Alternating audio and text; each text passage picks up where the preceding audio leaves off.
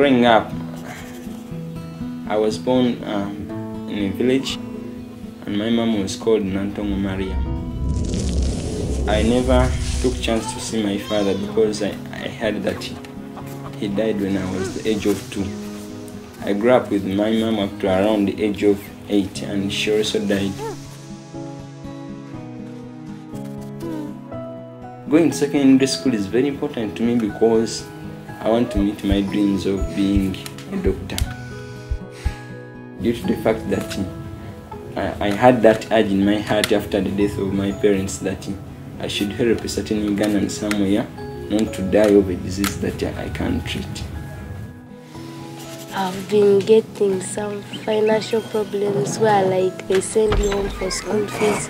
You don't study, sometimes you study like half a term, and it may hinder my academics. Most of us did not have money to continue to secondary, but because of the Mastercard Foundation, I was so happy and I studied so hard to join. I was so happy.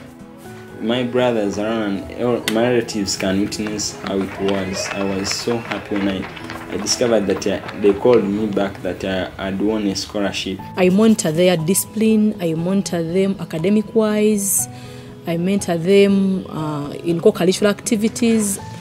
I want them to, when they go outside in their community, to be first of all disciplined, and also to be able to help the needy, to give back to the community, in the communities that they live in. For example, to help the sick, help the old people. So I think it is very, very important. It has helped me so much. I've gone to school. It has helped my parents to pay for the other children.